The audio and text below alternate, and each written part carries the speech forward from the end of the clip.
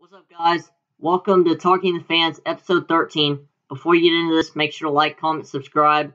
If you're new to the channel, we do baseball content and Talking to Fans, which is a series of podcasts where I talk to fans about the game of baseball. So let's get into this. Today's guest is Coach Perry. What's up, man? What's going on, guys? What's up, Nate? Thanks for having me on, dude. I appreciate it. Yo, no problem. So yeah, I just wanted to talk about the topic. Ryan Jeffers, if you could give another opinion, because you did a video, but if you could give another opinion on here, then what do you got? It's heartbreaking. You hate to see and hear about things like that happen in not just baseball, but just in sport and in life in general. But it's an important reminder to keep in check with your mental health. Yeah. I think you said it best in your video, and I tried to portray it in my video. It's like, we're a priority. You as a human being, as a person, is a priority first, before any type of, accolade you ever have playing a sport or anything in school. Like, you're a person first. And when you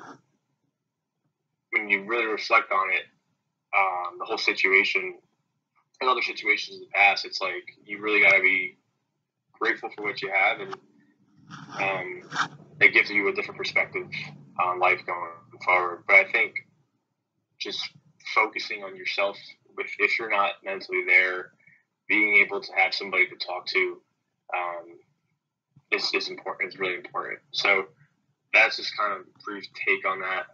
It's sad to even think about, but it's something that's important for especially younger players out there. So if you're listening, if you ever need someone to lean on or talk to, find that somebody. It's okay to be vulnerable. It's okay to feel sad. It's okay to not be okay. And I think that overall theme should stick with you the rest of your life. So Yeah, I think you just said it best there. So what made you start wanting to become a baseball coach at first? I didn't always want to be a baseball coach. It was never my original plan. It kind of just happened. After I stopped playing as a player myself, just being in the game, and then after I quit, I didn't really know what to do or with my life. I didn't know how to navigate anything, and I found passion back in baseball, and landed a coaching job with 13, 14, 15-year-old kids, and it's been an awesome experience. I've been working there for a little bit over a year now, so definitely got some experience with that, and it's just it's been humbling to know that after I quit baseball, lost my passion a bit, and then I regained that passion through coaching. So I enjoy every second of coaching. I love working with kids. I love working with players. So it wasn't an original plan at all. So It's awesome. And we're on the live stream around the diamond the other night and played Jackson Olson. How is that? Because we all know he's up there. Yeah, Jackson's a great dude. I lost. I was a little upset that I lost. It's all right though. Yeah. But Jackson's a real good dude. He's killing it, and I'm sure he's got a lot of big things happening in the future. And that just goes to show too what I was talking about before, is the brief understanding of his story is that I have of his story is he was playing, he had a fifth year,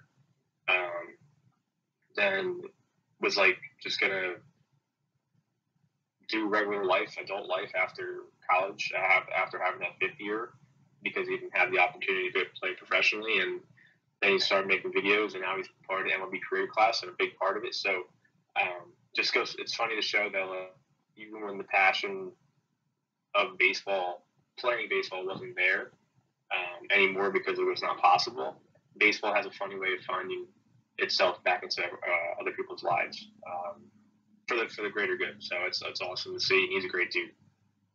Yeah, and speaking of what you just said, baseball, like baseball, finds yourself. Yeah, It's why you love this game. Honestly, it's why I love it.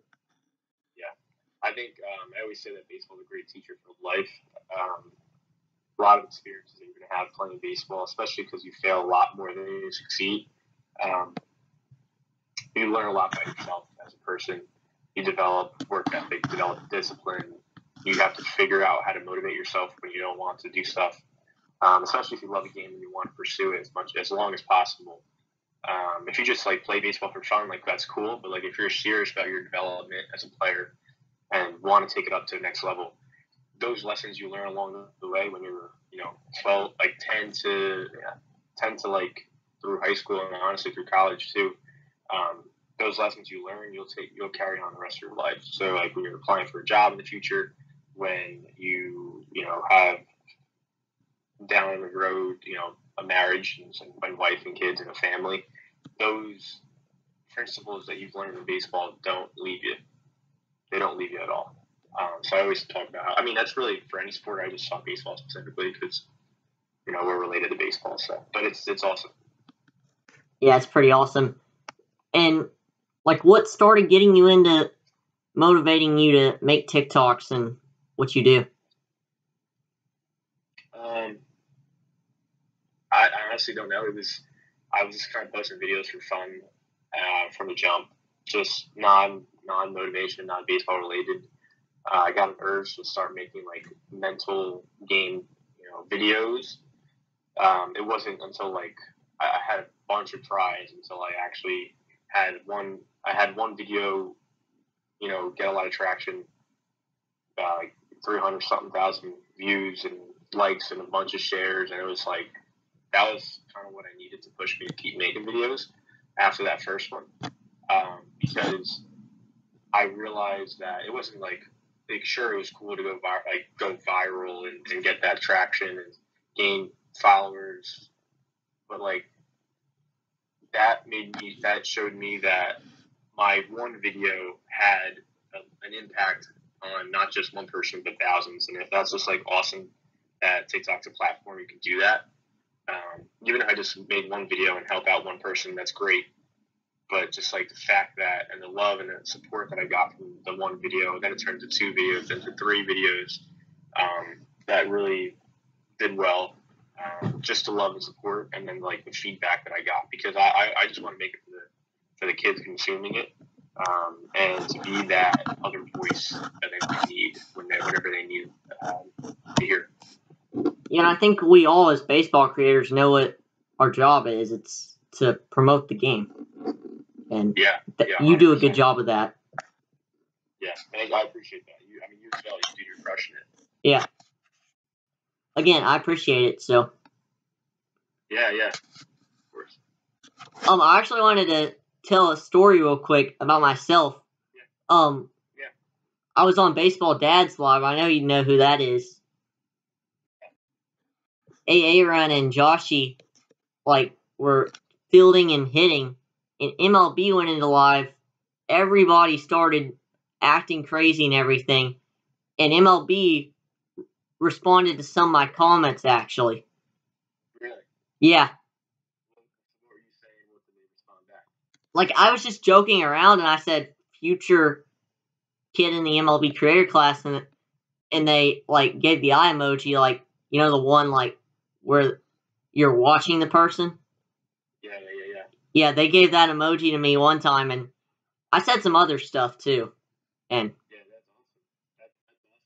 I think you'd be a great part of it if you were to apply for it, and I think you'd bring a lot of value to that. So that's awesome. You should definitely keep trying for that. Yeah, I'm gonna keep grinding, and we'll see. Yeah, 100%. That's awesome. So you're a Yankees fan, and what started making you get into the Yankees and wanting to watch their team every day? It's tough. I've been a Yankees fan my whole life, ever since I was little. I was kind of born into being a Yankees fan. I think as I got older, and especially now that I'm just like appreciative of baseball as a game itself, I could honestly say that I'm a Yankees fan for sure. I'll go to Yankees games because I'm close by, but I'm just a baseball fan in general. So any sort of high competition in baseball, I love. But I was always a Yankees fan from the jump when I really got into baseball, like 5, 6 years old, going to games, meeting players, getting autographs, stuff like that. It's awesome. And I just wanted to ask you this. Like, describe where you were when they won the World Series, and I think it was 2009. Oh man, pretty sure I was at my uncle's house. We were watching it at my uncle's house. My uncle was a big Yankees fan. He would always bring us to the new old stadium, I think it was at the time, and it was awesome. It was it's a vague and distant memory, but I remember just like I had a Yankees hat on, I had a Mariano Rivera jersey, and I threw the hat up in the air once they got the last out. So yeah, it was awesome. I wish it was a recent memory because they haven't won in a while. But what are you gonna do? But then I'll flip the script on you then and ask you what happened when the Braves won this year.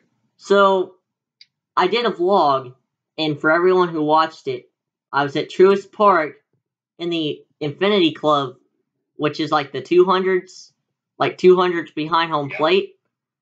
Me and my dad and a couple friends from his work, we all went down there that night, and it was just crazy. And if you watch the vlog and if you watched a video, maybe even 2 videos, because I may have posted 2 videos just on my reaction, it was awesome. I can't imagine. I was rooting for them the whole way. I love the Braves. The awesome thing is, I'm not going to be too greedy, but we're a young team and we can do it again. Yeah, 100%. I want to see you guys do it again. You guys haven't won in a while, so. And I think even with you guys have to. I saw a lot of them are like free agents, so you have to sign those guys back up, and then hopefully get a healthy Acuna, who's the other guy? Soroka. Soroka. Soroka's legit too, man. Like, you guys lost him. I think Ian Anderson could be a little more polished, with a little more experience, with a bit of experience under his belt. Max Fried, stud. And then I don't know this whole thing with Charlie Morton if you guys are going to re-sign him, but hopefully he gets healthy too. Yeah, I hope Soroka is gonna get healthy. I heard he re-tore his Achilles just walking into the clubhouse. That's tough. That's brutal, man. That's brutal. But we all know baseball is a funny sport, so he could have a comeback season next year. Same with Ronald Acuna. Yeah, I hope Acuna does, man. He's something special. Yeah, he's something special, like Shohei Ohtani, Vladimir Guerrero, Fernando Tatis. He's among those guys as well. Absolutely. And I think if he was healthy, he obviously didn't get hurt, he would have made a case for MVP. I think so. He would have made a clear, definitive cut MVP. I think. I think he probably could have won it. Maybe like he was having a really good season. Then he went down to Miami, and it was all bad from there. Yeah, I think so too. So let's stay on the Miami topic real quick. You're telling me, you're texting to me, you went to a game in Miami where the Braves were playing in August. I got a condo in Fort Myers, which is about 2 hours out from Miami. So we took a trip, my dad and I, and they ironically were playing the Braves. And I was, it was the first time in that Miami stadium, Lone Depot. It was awesome. Like it was in, I think it was in, I don't know if it had the roof on, but it was like cold. It was like super cold in there. It was like AC, air conditioned. And I was just walking around the stadium, checking everything out, watching it. And then I posted a video of like the Braves. It was Yanoa warming up, doing some stuff. I saw a couple other dudes like warming up. So it was cool to see. And then Austin Riley went deep. Like Austin Riley's my man. So like he went deep, and then I was there. It was awesome. The Braves, did they win? Oh yeah. We left in the ninth, or in the eighth, and I think it was like it was the most boring game ever, low key, because it was like 0-0 through like 8 because like the pitchers were just dealing, the guys weren't hitting, so it was like one of the pitchers battle type of game until Austin Riley hit a home run or something like that, and then yeah, so he left a little early. I saw Austin Riley's home run, and Riley's homer was in the ninth. Yeah, so like we left right after that. Like, so the Braves didn't win that game. Yeah. They must have won like 1-0. Or like 2-0, I think. 2-0. Yeah.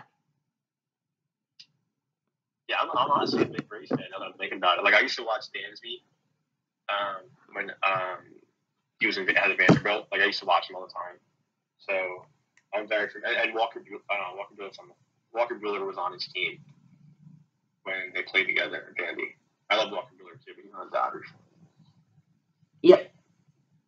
And let's stay on the college thing again, but move to UCLA for a minute.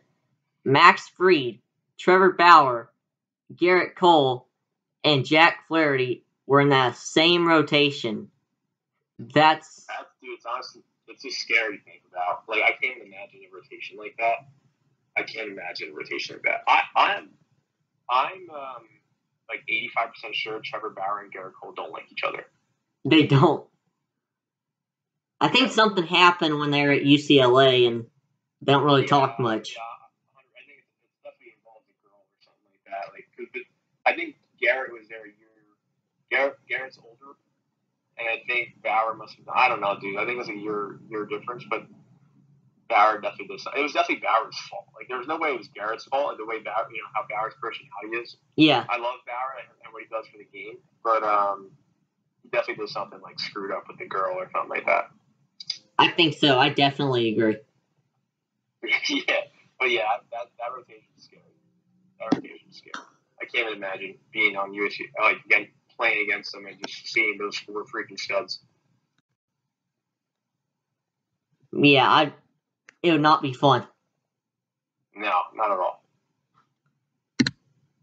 All right, who is a creator that kind of inspired you to make your content, if there is one? Probably my roommate. My roommate Nicky Cass. He's like my best friend. He does baseball videos, but it's mainly like Italian dad, Italian type of videos, Italian culture.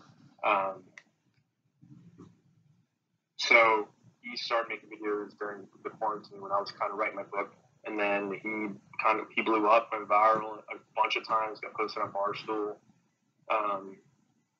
Trillions of times, was on the Barstool podcast. Like, he just kind of grew and grew and grew and grew, and he would always help me try to get an idea, or help me navigate the whole content making process, because obviously it's more natural for him to do because he's just a funny dude. Like, it's one thing to make like funny videos and stuff, but then it's another thing to like talk about something serious in front of a camera. That try to help people. But like, so he would be one of inspiration for sure. Trying to think of another one. I don't know. I really don't know. I honestly stopped. Not stopped, but I've been trying to limit my consume. Like, I try to limit how much time I consume videos as opposed to just creating them.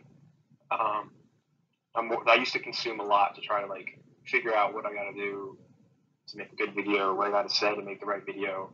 But then I'd start to get into the mindset of like, let me just create as many videos as possible, see what works, see what doesn't, and then go from there. And then like keep learning every video. Does that kind of make sense? Yeah, because I've been there as well. Yeah, I think it's just about creating and kind of tweaking what works, tweaking what doesn't, and then tweaking what works and then throwing out what doesn't work. I think that's a big part of the creation process. But I'm still struggling and learning with that, so I'm definitely not perfect with that. No, same here, but yeah. All right, so you went to a game and you saw Zach Campbell. Did you talk? Did you get to talk to him? Because I don't know. I feel like you said that, but I'm not sure. No, we were leaving the Yankees game a couple months ago, and we were about to go downstairs, and we saw Zach taking a picture with fans, and we're like, "Yo, Zach, what's up?" We literally shook his hand and just left. We didn't have anything. Because we were trying to get out of there. We were in the Yeah, it's the Bronx. late at night. So we just shook his hand. And that was it. I think I don't know a bunch about Zach Campbell. I'm still confused how he just catches all those balls and stuff. But I know. I think yeah, that's really all I got to say about him. Yeah, he's one of the creators that has kind of inspired me to be where I am. I got a lot. Yeah. So you've seen him before? So I actually went to the same game as him, and I was maybe about 10 rows ahead of him and didn't realize it. Oh, really? So you didn't talk to him? I didn't get to talk to him because I didn't know he was there.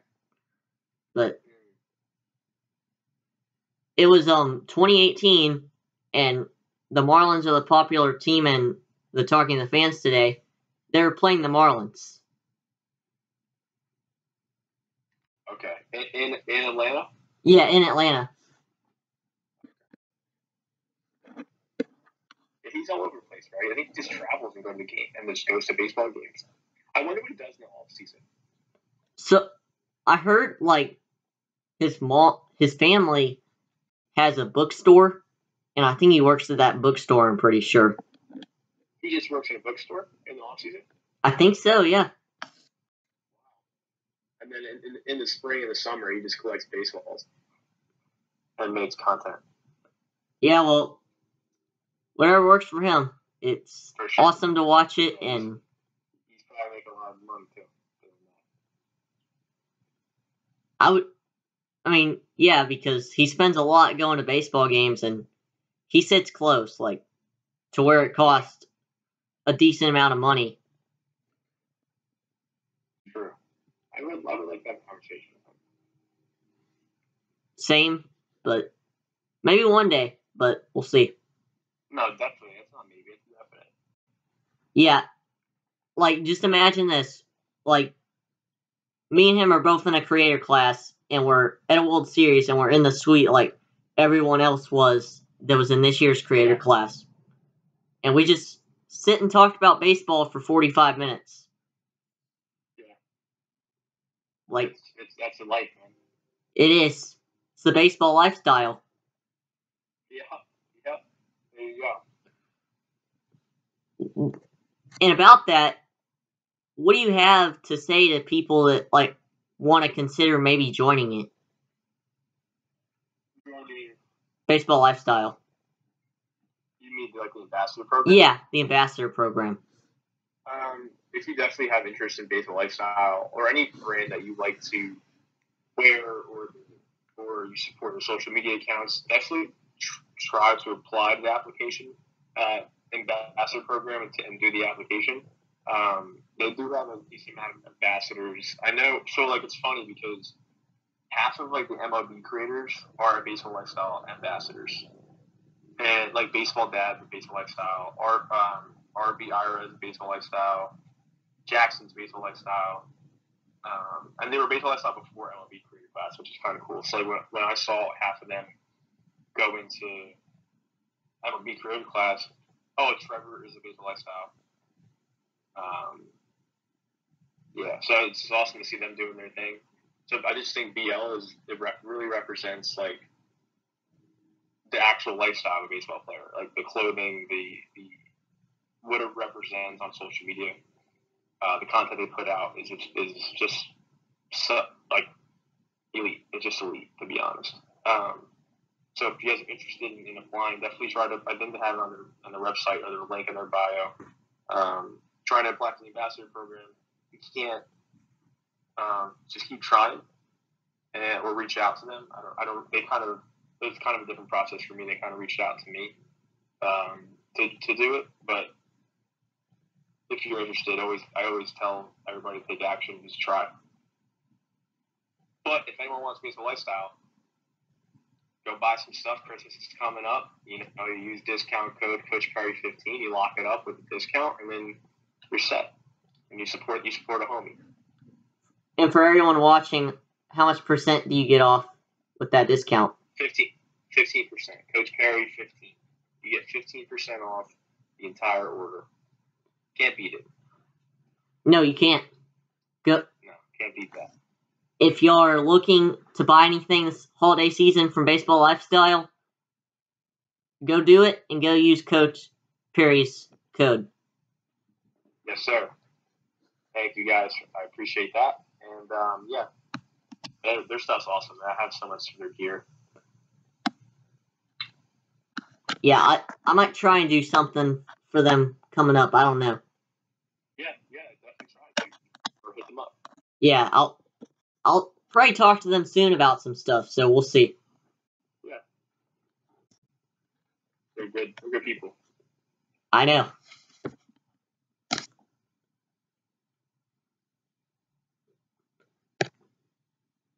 Let me think of some more stuff. Yeah.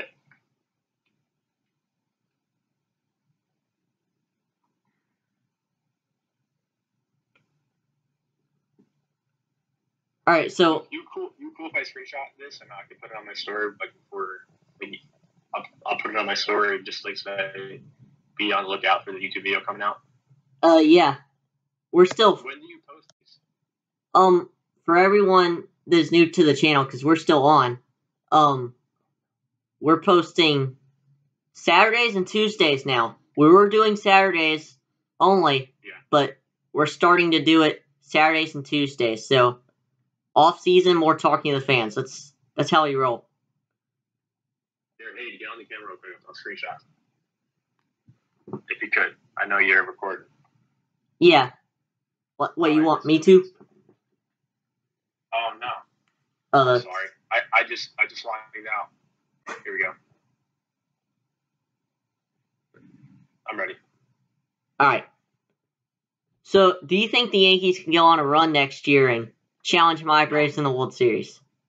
No. I don't think the Yankees make the playoffs again. And what makes you? I hate to say it. I just don't see it. I don't see it. I don't know. First of all, it starts with re-signing Rizzo and re-signing Gallo. But even then, I like Rizzo a lot. I think he's a great clubhouse guy too. I don't. But then again, I don't know what to do with Luke Voit. It's like Luke Voit, you got to pay the dude. He's got to be on the program. I hate Gallo. I can't. I don't want to hate, but I don't like Gallo. So, and I don't think Yankees have enough pitching. Yeah. Hopefully, Stubblery comes back healthy. Their rookies come back good. Thank God they get rid of Haney.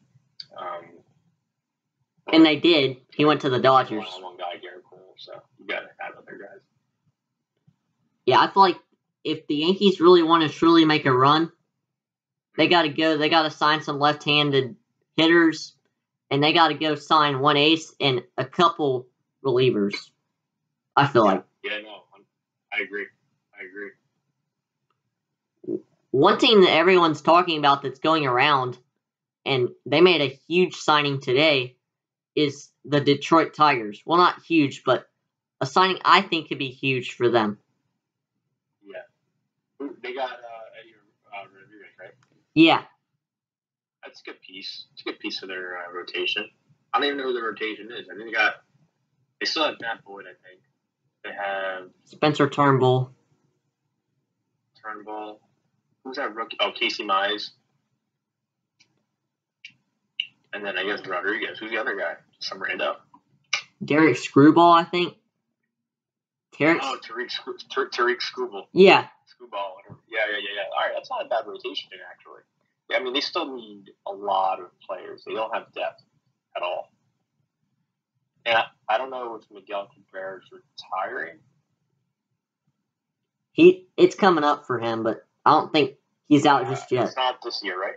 Yeah, not this year. Okay. Okay.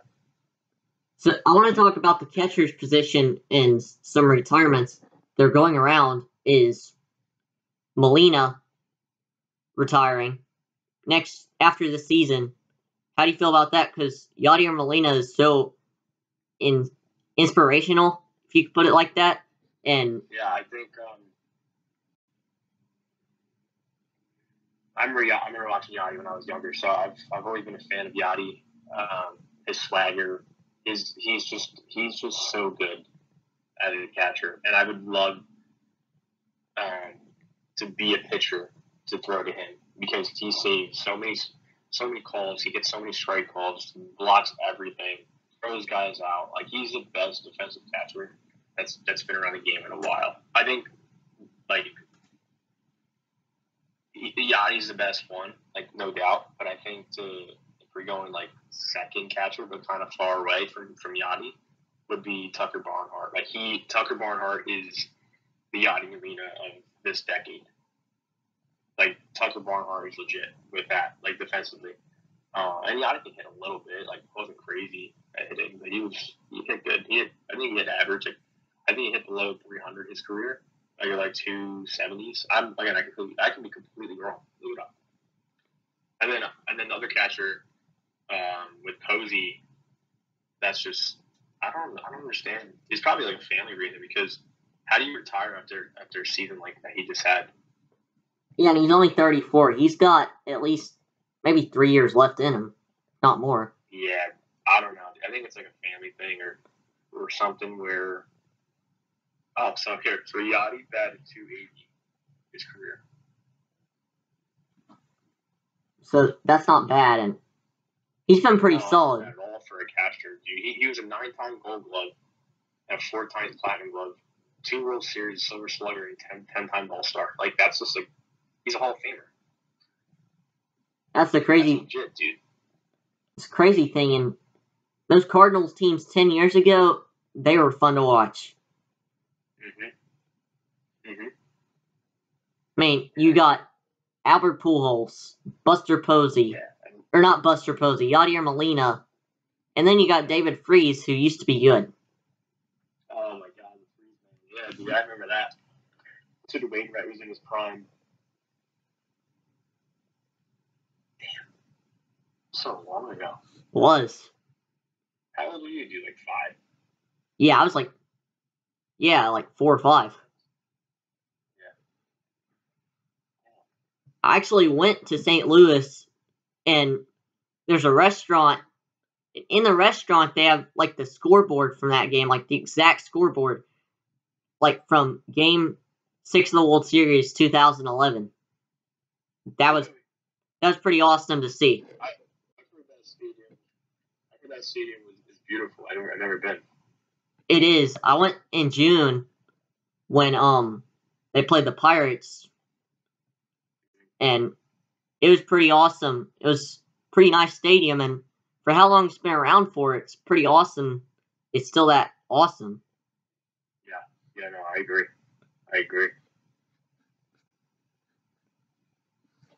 Well, we got going in Atlanta right now. That's gonna be another one like Busch Stadium. You think so? I think so, yeah. Maybe even better because you're biased. I'm not no, like the stadium, not. Yeah, like literally. I know it's crazy, but literally, if we didn't have the battery, I don't know what our stadium would be.